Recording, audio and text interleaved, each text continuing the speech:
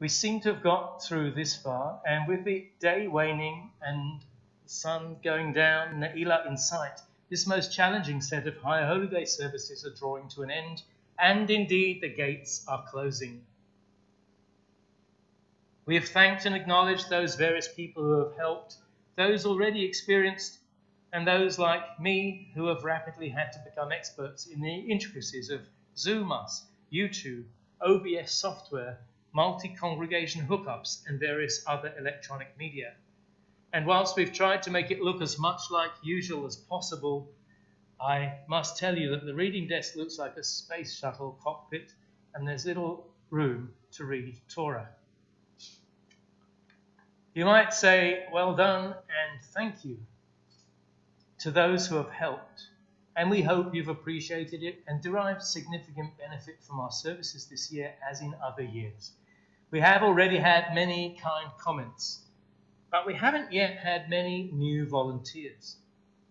In April, our long-standing and much appreciated atheist, humanist-leaning member Richard Harcourt died, and our community, and especially our House of Studies and Adult Education program, miss him and the academic rigour, as well as his pithy wit and smile that he brought to so many years of our activities. And we acknowledge Alison, our esteemed Leo Baeck lecturer from 2019, as well as their son Pierre, who was a Chavurah lunch speaker this year, both of whom maintain their regular connections with LBC. In May, Gina Solomon, beloved daughter of Roy and Jennifer and sister of Danielle, died after a long illness, and the memorial book is dedicated to her memory this year. A few months ago, in July, our long-standing member and supporter Walter Castellan, who would regularly sit just there, died quite suddenly, having just been appointed as a governor of Tel Aviv University to recognize his experience and his many, many years of devoted work for Israel. And we acknowledge the huge loss, especially to Veronica and their 3 boys. In August, another generous member and supporter of LBC, Nathan Fink, died, and we again extend our condolences to Ellie, as well as to son Michael and grandchildren Josh and Lottie. Nathan was another person who gave so much time and commitment to community, especially to Jewish care, where he'd been made a life governor, acknowledging all he had done for it. Just before Rosh Hashanah, our stalwart and much appreciated life member Marlies Cohen died, and we lost a very special person who will be extremely hard to replace. Marlies, with her late husband Lou, and of course their daughter Shireen, have been committed members of LBC since virtually the time it started, and Marlies also worked extensively and tirelessly as a volunteer for the wider Jewish community and for Israel. She was either treasurer or co-treasurer at LBC every single year since before we arrived in 2003. And I'm sure there's a danger here. I'm sure I've not listed everybody who's loved and remembered by members of the community, and this is your time to do them. As our older members are less able to do as much as they once did, or as they die, we need new blood, with new experience and ideas, to replace the Richards and Walters, the Nathans and Marlises, and the many others who gave so much to maintain and develop our precious and unique community. So please, think about how important it is that you are a part of this community and that you have such meaningful services to attend, even when they are virtual ones. Perhaps it's time to allocate a bit of time, or a bit more, to volunteering at LBC.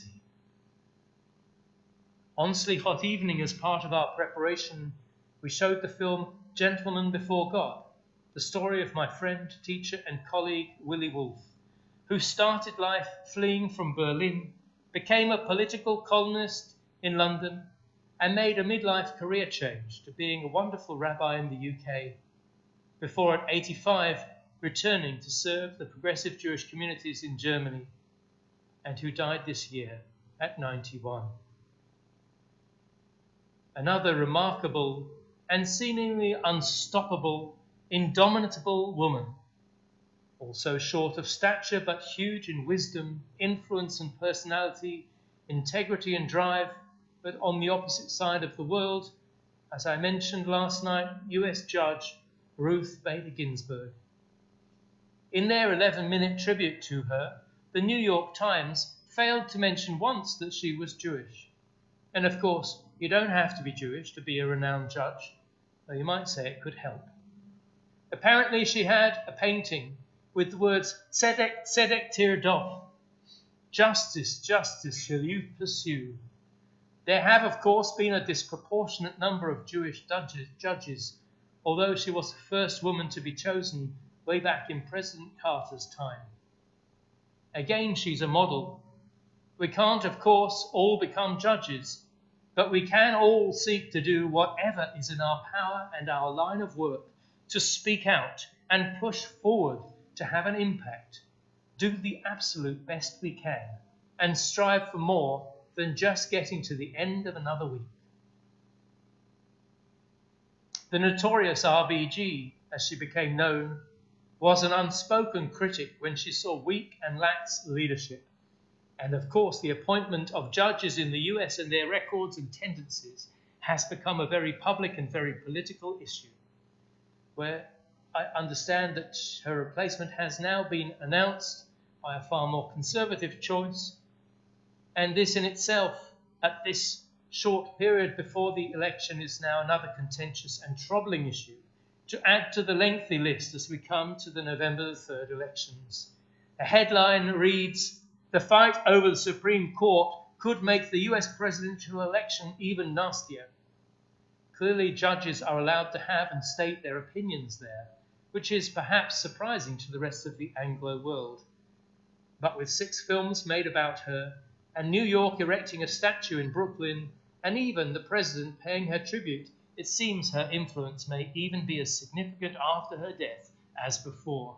Ginsburg had told her family shortly before she passed away on Friday that it was her fervent wish that she should not be replaced until there is a new president. US Jewish actor and singer Mandy Patinkin took the opportunity on NBC to publicize her message, "I want her wish to be heard, so I will blow the shofar for her," Patinkin said. He then blew a long and clear tekiah in honor of the Supreme Court Justice. "So now her wish will be heard," the actor said. "Let it be heard throughout the land."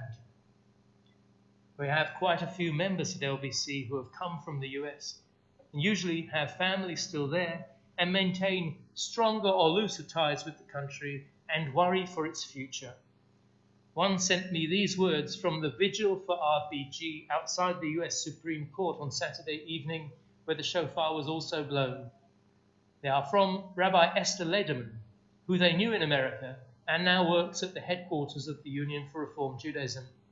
She spoke after a beautiful Havdalah service at the vigil, followed by Kaddish and many other progressive Jewish speakers, including Elizabeth Warren.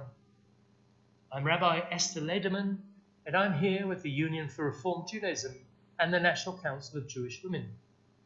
We gather tonight to mourn Justice Ruth Bader Ginsburg, feminist icon, hero to millions, wife, mother, Bubba, child of an immigrant and a Jew, the first Jewish female justice on the Supreme Court. The shofar we just sounded awakens in us the call for justice. Justice Ginsburg knew the pain of injustice. She faced anti-Semitism and gender discrimination. She dedicated her life to stopping such discrimination against others. As a lawyer, Ruth Bader Ginsburg successfully argued 5 landmark gender discrimination cases at the Supreme Court. Her efforts put our country on a more righteous path. Justice Ginsburg was powerful even when her views did not prevail on landmark cases that addressed pay discrimination, religious freedom, and voting rights. She had this to say about the art of the dissent. Dissents speak to a future age. The greatest dissents do become court opinions, and gradually over time their views become the dominant view. So that's the dissenters' hope, that they are writing not for today, but for tomorrow. Justice Ginsburg died on the cusp of a Jewish New Year. As a faith that follows a lunar calendar, our New Year falls on a new moon. New moons are invisible to the naked eye. We mark the timing of this holiday that evokes renewal and creation with something we can't see, but know is there, with the faith that we will see its brightness shine upon us again. Justice Ruth Bader Ginsburg, we will no longer see you at the opera or hear you ask questions from the bench, but we know you are here, in each and every one of us. Your name will eternally be for a blessing. Our children and grandchildren and generations to come will grow up learning your name, guided by your legacy of feminism, justice, and righteousness. Rest in peace, Justice Ginsburg. May your memory be a revolution. Powerful words from Rabbi Lederman. Judaism is indeed a revolution. Though I've pointed out before, revolutions can be harmful and damaging, I believe Judaism is a slow and peaceful revolution. Slow, but determined and unstoppable. RBG was not satisfied with "it is what it is."